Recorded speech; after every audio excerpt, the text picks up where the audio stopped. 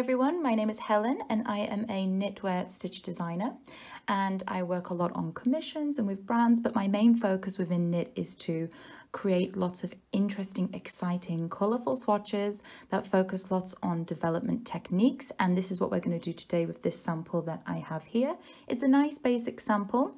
It's super easy to follow, but I'm going to go through lots of development points as well. I feel that within knit education and kind of knit resources that are out there, you're always shown stitches, which is great, but you're never really shown what to do with the stitches, how to develop and play with them to make it your own. And that's why we end up with quite a few replicas and copies of each other's work. Not intentionally, but my focus, like I said, is the development. So hopefully when you've knit this, you can also knit some developments of your own. I did another one here. It's a nice simple development. It's pretty similar, but it's just got one small change. So when I talk about developments, basically this means that you're just picking one factor that we've explored and you're changing that ever so slightly to come up with something a little bit different, a little bit new. It's not about kind of reinventing the whole wheel. It's just taking what you know and developing from there. Now, today I'm going to, I've already cast on, as you can see, and I've got my weights hung and I've cast on 40 needles in total, so if you want to go ahead and do that. I'm going to be using just a simple 4-ply cotton for the demonstration, and then I'm going to go through with actual yarns to replicate that stitch. I'll talk to you a bit more about your yarn choice when we've developed through, but when you're sampling, you always want to kind of pick a nice, clean, easy yarn that's easy to see, something that isn't too expensive so you can do all of your design ideas on that sample.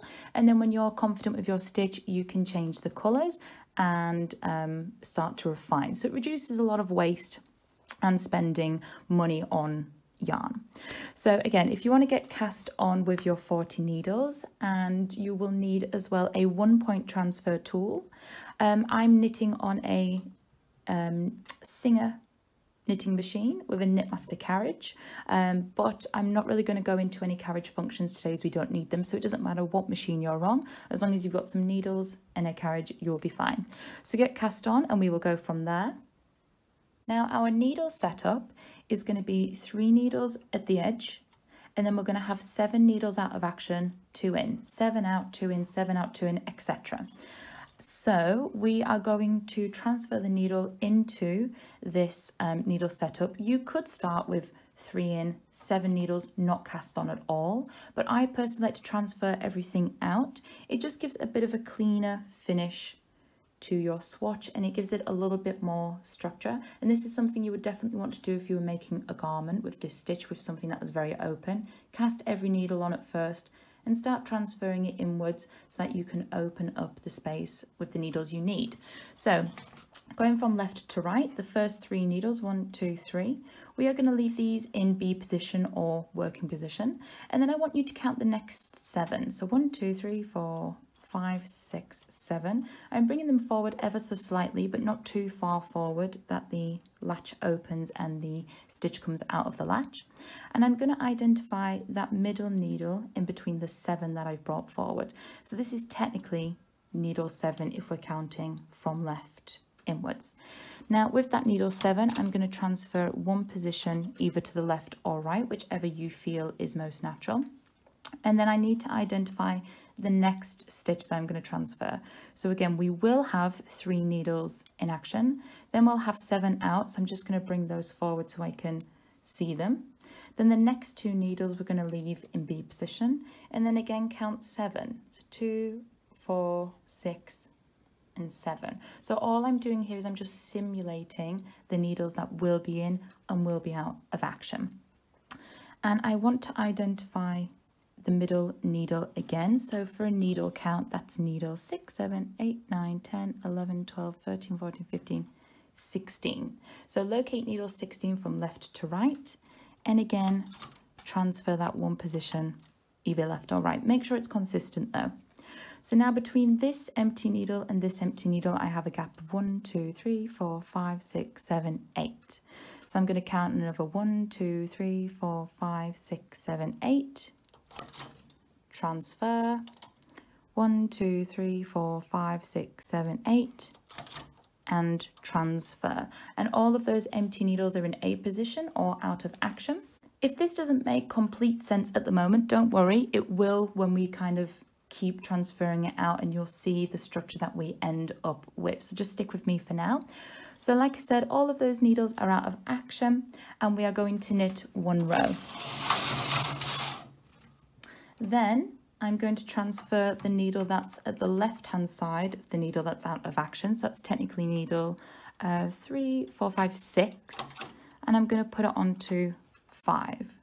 Then I'm going to transfer 8 and put it onto 9. So I have 3 needles out of action. So I'm doing that for every eyelet or empty needle. One to the left, one to the right, one to the left, one to the right, etc. And you're leaving those needles out of action, okay? And again, knitting one row, okay? And then repeating one to the left, so technically that's needle 5 onto 4, and one to the right, one to the left, one to the right, one to the left, one to the right.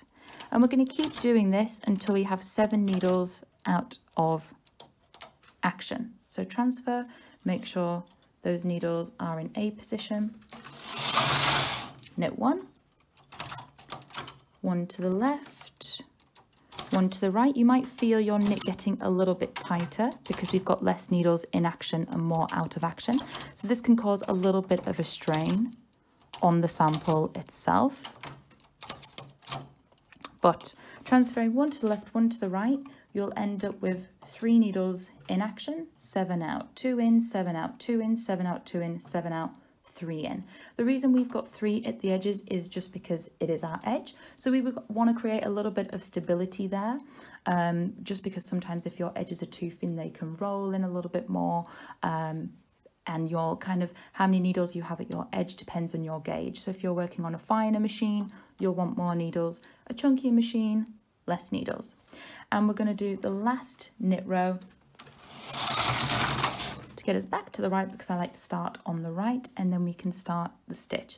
So you can see now that what we've done is, instead of just casting on 3, 7 out, 2, 7 out, etc., and having it kind of like that, we've created a bit of a structure to the sample by casting on with all needles and then transferring out to make our needle setup. This is something, like I said, I prefer to do, as it just gives more structure to the piece of fabric. Now we're going to start knitting our swatch. So what you might want to do at this point is change colour, if that will help you, but I'm going to stick to the same colour, as it'll be quite easy to count how many rows I've knit. So what I want you to do now is just knit 4 rows for me.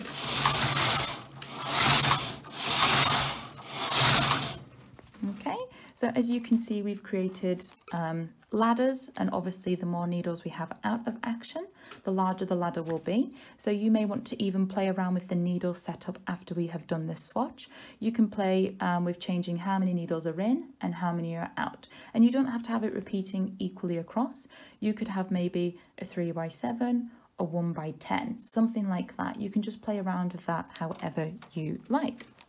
So what we're going to do is we are going to pick up the newest 4 floats. So I've got 1, 2, 3, 4, and I'm going to use my transfer tool, and I'm just going to lift it so those 4 floats are on my transfer tool, and I'm going to pick them up, and I'm going to put them not on the 2 needles, but the needle to the left of those 2 needles. This is section 1, 2, 3, 4.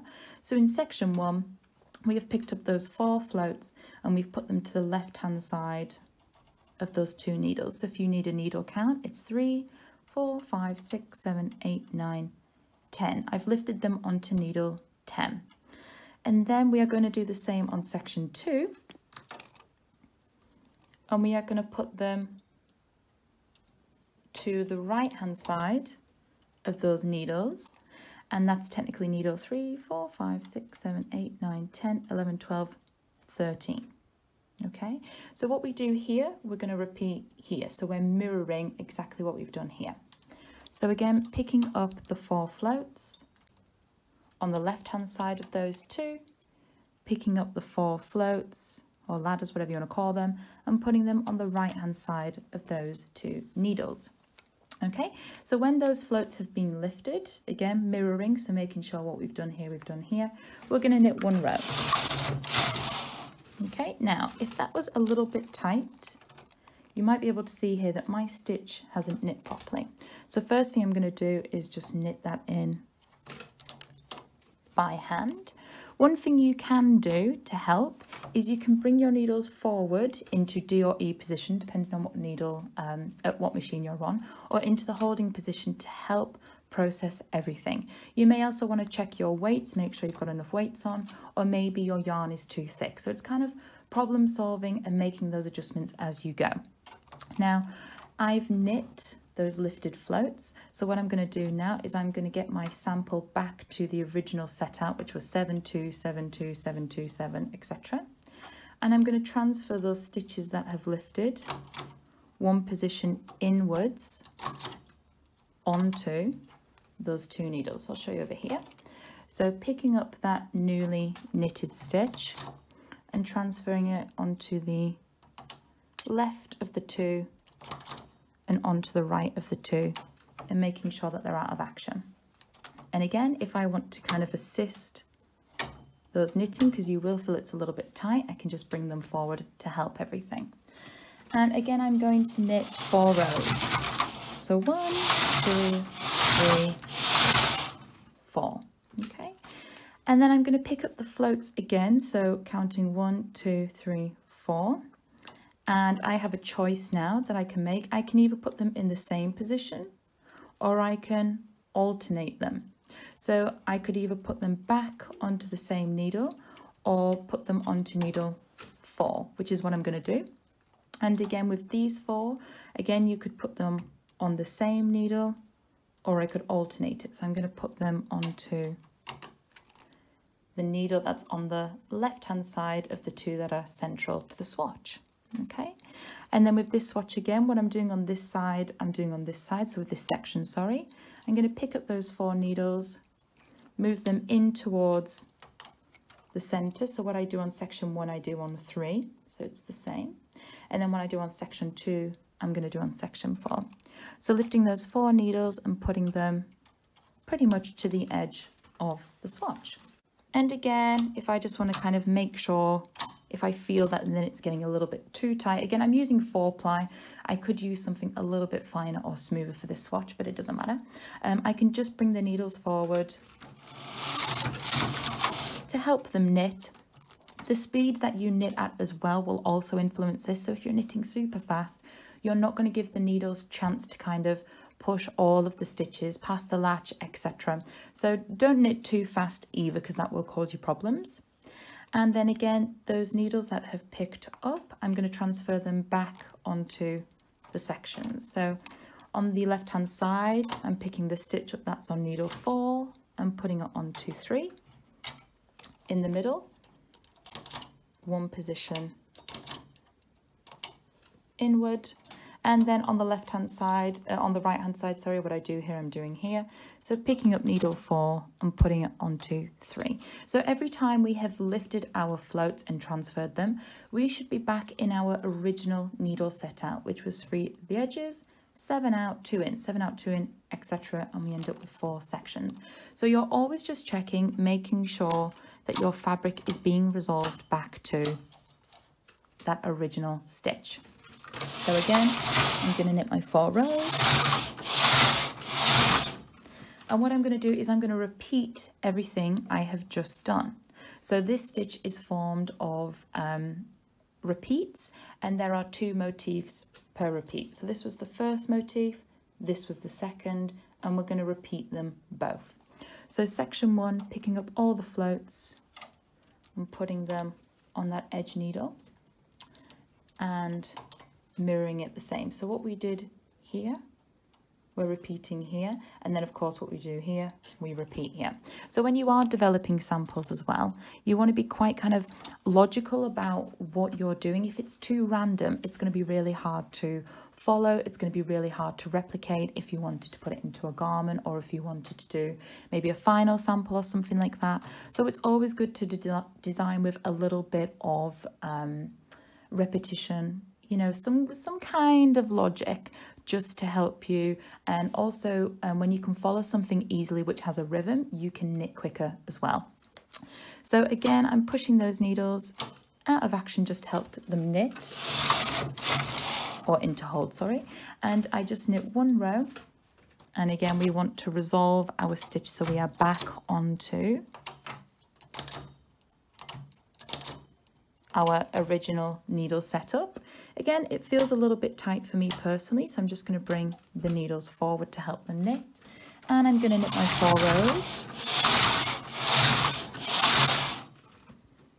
And again, lifting the float, so I'm not going to put them in the same place, I'm now alternating, so we're on to the second motif. I'm going to lift those up, pop them on. So one to the left, one to the right, one to the left, one to the right.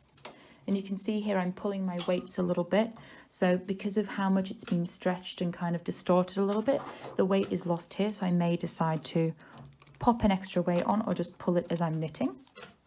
But again, bringing out all of the needles to support them, knitting one row, and then transferring back into my original needle setup.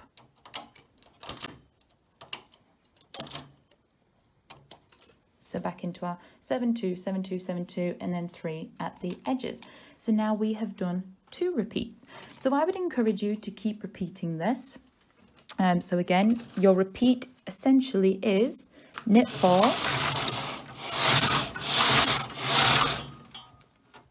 lift your floats,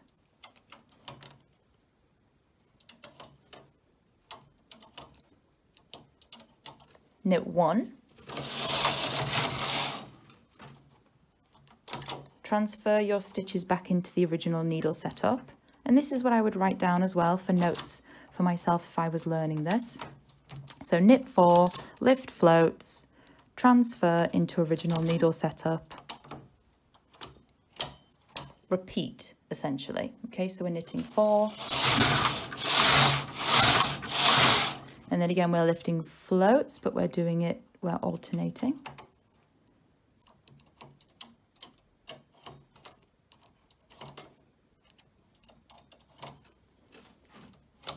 Knitting 1 row, transferring back into our original setup. So it's quite basic in terms of what you're doing. And again, you're just repeating that until you basically want to finish. Now, I always finish my repeats with the one I started with, so it looks symmetrical in the middle, so it looks balanced. So this is just something that I'm a little bit OCD about, but I like my swatches to kind of look like they are symmetrical on the left and the right. And also if you had a mirror in the middle of the swatch, it would be reflective of how it started. This is something you might want to think about more if you're doing coloured stripes, or if you're doing banded stitch techniques. So you're doing maybe eyelets, tucks, and then you might want to finish with eyelets, for example, so it looks like it's balanced in the middle. Anyway, that's a whole different thing. But I'm going to knit my 4 rows and basically keep repeating. So things that you might want to consider when developing this is when you pick up your floats, where do you put the floats? Do you keep putting them in the same place each time? Do you keep alternating? Do you pop them in the middle? Do you move them across each time? So you put them on needle 1, then 2, then 3, then 4, then 5, then 6, then 7. You know, you can play around with the needle setup, as we said. So the more needles you have out, the larger your floats will be. You could play around with colour in this technique. So maybe every row that you knit is a different colour. So you have 4 different colours being lifted at once. If you are wanting to create a swatch that's quite textural, like this one, so you can see it's got a bit of a relaxed kind of vibe to it. I'm using probably about, I don't know, it's probably about 9-10 ends of yarn here. So I'm using a range of viscose and mohair, and the mohair is creating that kind of texture that you can just ever so slightly see Oh, it's getting a bit hot. And the viscose is creating that kind of structure and that shine a little bit, that shimmer. So you might want to play around with your fibers, but if you want something that's quite textural like this, you'll want to use lots of fine fibers.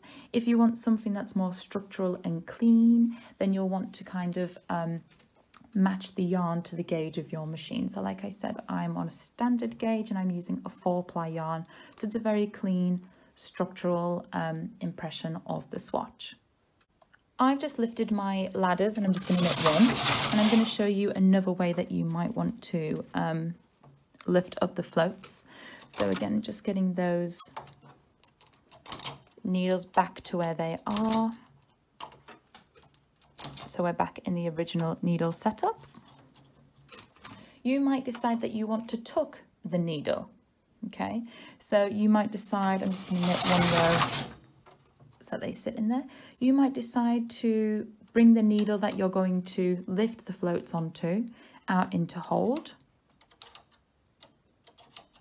Okay, so into the D or E position. E if you're on Brother, D if you're on Knitmaster, Silver Reed or Singer. And you need to put the carriage on hold. So on the Brother machine, you'll have an N and a H, or an N-I and a H. Pop it on H for me. And on the Singer, Knitmaster and Silver Reed machines, you'll have these Russell levers. You'll have 2 of these, one at left, one at the right. Pop it onto the first position in both directions for me, so left and right. And then just knit the amount of rows. So it's already lifted and held those floats for me, so I don't have to physically lift them.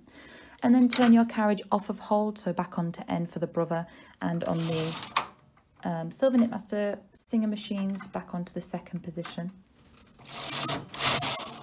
And that will knit it for you. Now, I find that with the tucks, sometimes it's harder for the needles to process everything, so it can cause a few more problems, and you know, some stitches may not knit properly, but you'll find what works for you, but you still need to transfer over. The reason that I would encourage you to use your transfer tool though is just because you'll become more familiar with the transfer tool if you're not 100% confident with it, but also when you're a bit more hands-on with your swatches, you think a little bit differently about how to develop them. I feel like when you're just letting, you know, the punch card select the needles, or you know, letting the machine do more of the work, you're not necessarily engaging as much as you could be with the technique itself. But again, if I was knitting, and then I would maybe change where I lift those needles. So again, I've selected all the same ones this time, and then again, pop your carriage onto hold,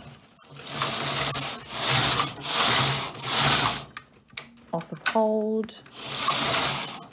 Okay, so you can see it is definitely quicker, but it depends how you want to work.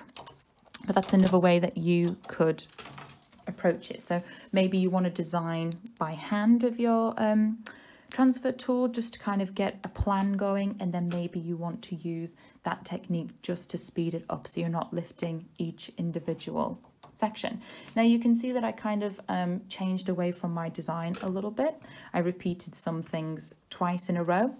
So you can decide, do I keep alternating, or do I repeat something twice, or how do I move on from that? So in this swatch, you can see that I have lifted, and then instead of alternating, I've lifted again.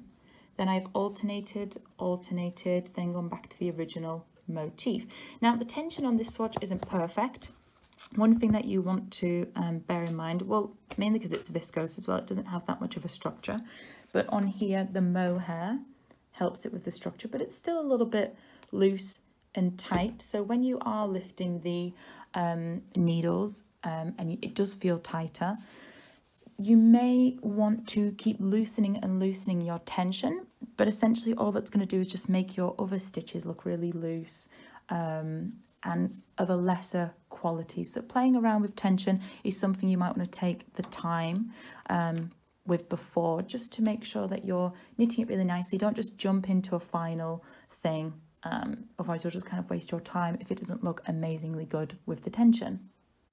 So this would be considered my test swatch. So your first swatch on the machine should be an opportunity for you to put lots of ideas down. It's literally like you're scribbling on paper. Any idea that you have, you're just putting it into the fabric and you're looking at sections and thinking, okay, I like this, I don't like this, changing this, blah, blah, blah. Any idea you have, you want to try it before you then go into final colours and start knitting it. I would also recommend that if you have done quite a few developments, you write these down as you go. It happens every single time. You think, okay, I'll remember it, it's fine, and then you'll be like, oh, I actually don't have a clue what I've done. It happens to everyone. The best thing is just take that 30 seconds and write down what it is that you have done. Okay, so what I'm going to do now is I'm going to take this off of the machine. I'm going to back wind it onto the cone so I don't actually waste any of this yarn, and I'm going to add some colour and I'm going to knit myself a final sample.